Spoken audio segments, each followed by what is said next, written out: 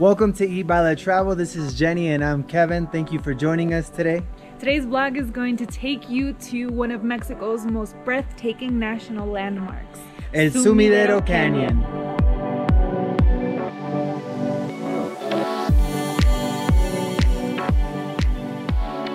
If you're looking for travel ideas and want to learn about Mexico's off the beaten path travel destinations that are not super flooded with tourists, well, be sure to subscribe to this channel because we are not only looking for a home in Mexico, we're also traveling throughout the entire country.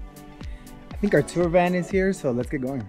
Let's go. You can find tours leaving from Tuxtla Gutierrez or San Cristobal de las Casas. In our case, we were staying in Tuxtla and booked our tour from there. You can also make the trip on your own without booking a tour, but our hostel recommends to take a tour as it's more cost effective.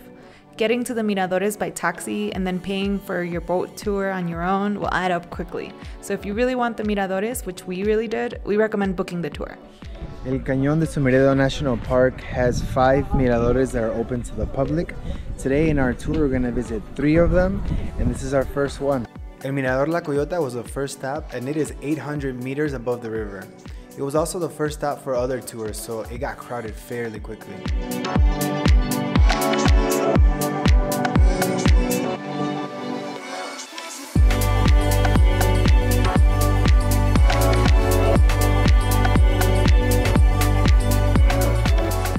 We spent 15 minutes at this mirador and then headed to the next.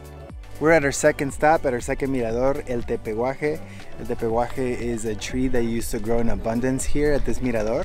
This mirador is 900 meters above the rivers and every view looks beautiful. Jenny pointed out something really cool about this place. I haven't been to Horseshoe Bend in the US, but I've seen pictures and the curve reminds me of it.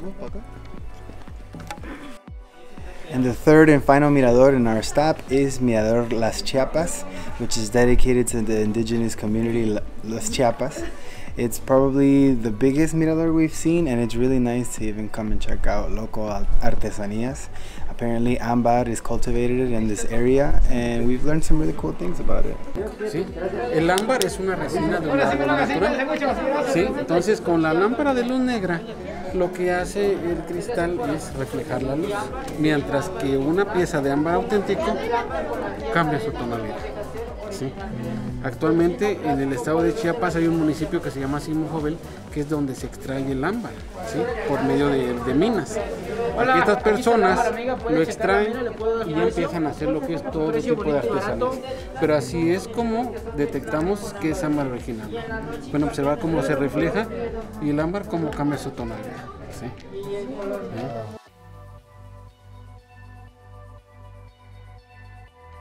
Mirador Los Chiapa is the biggest one and also our favorite. It is the highest mirador standing at 1,000 meters above the river.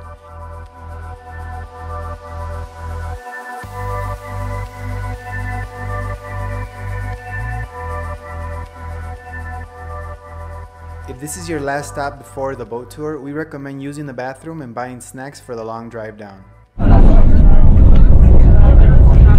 So after Mirador number 3, we're heading out to the boat trip. From the Mirador up here, it takes 50 minutes To drive down to where we're gonna get on the boat. You know what that means.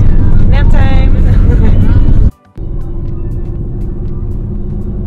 Once you arrive here to what is it, like a dock, there's chips, last time for you to use the restroom, and then we have a 2-hour tour. Sometimes, depending on the wind, you either finish off your tour at Corzo de Chiapa, or you come back to the Chiapa de Corzo, or you come back to the dock. So we'll see. The wind has been a little bit crazy the last couple of days, so we still don't know what exactly Where we're gonna end up. ¿Es cierto que hay cocodrilos? Sí, mi vida. Les voy a pasar a la tienda acuática y le vienen micheladas, So we're barely starting our tour. Jenny's over here afraid of crocodiles. Well, I'm afraid of the sun. Don't make the mistake that we did. We didn't bring hats. We didn't bring sunblock. Yeah, we'll see how your forehead looks like at the end of this tour. Before the tour starts, you want to make sure that you get lit, quite literally lit. Oscura, indio, Indiana, Tecate Light, Tecate Rojo, superior. Indio, por favor. ¿Qué para?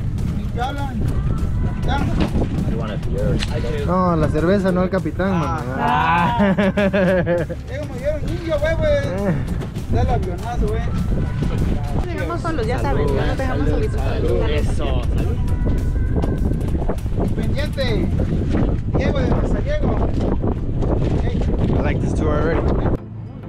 Yeah, I mean, I guess you can try, but I'm not sure it's safe.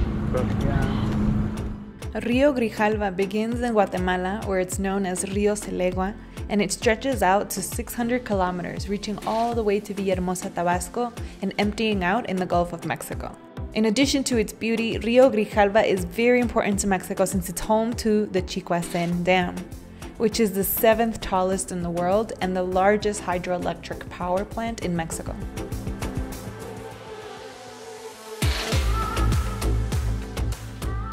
You will get wet. Bye, guys. I'm so... Water doesn't smell good either, so. This was truly a one-of-a-kind experience that made me fall more in love with Mexico. There were even a few surprises, like a Christmas tree, caves, and even monkeys.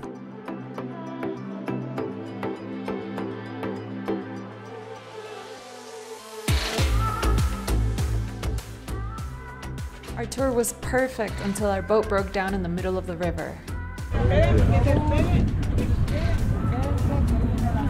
What happened?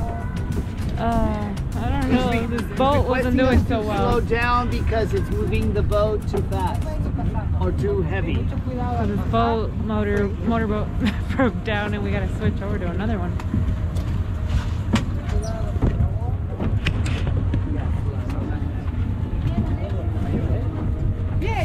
If you've seen our Patreon exclusive on Cipolite, you'll see this is not the first time that this happens to us.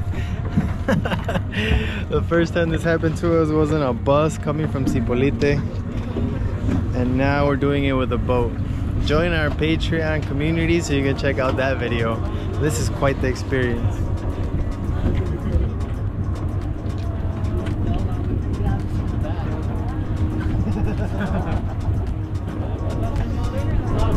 We got better seats in a new boat.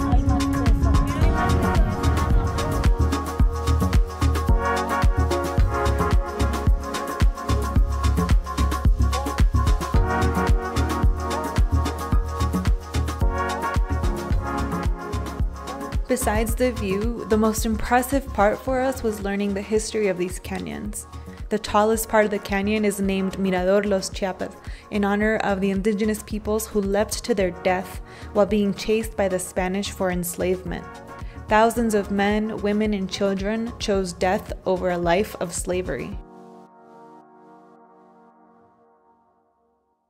The boat tour ends at Chiapa de Corzo, which is in Pueblo, Mágico, magic town, and now we get to have lunch. I'm excited to eat. We're into some buffet as part of the tour. The last like 10 minutes of the boat ride, I was just so sleepy. I know the hot sun's like I don't have any energy, any food. Our tour guide took us to eat at a local buffet, and the food was amazing, but we were so hungry that we forgot to vlog it. Hola.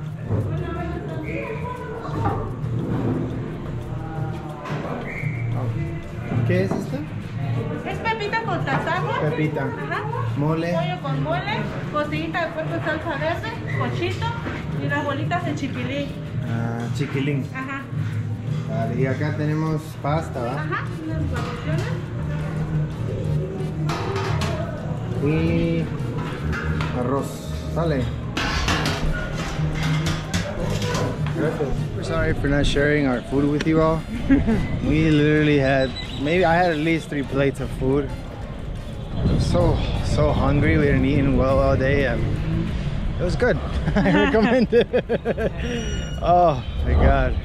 Chiapa de Corzo is a Pueblo Mágico and archaeological site where the earliest signs of Mesoamerican hieroglyphics and tombs have been found. This city has been occupied since at least 1400 BCE, but it's also known as being the site of the first Spanish city founded in Chiapas in 1528.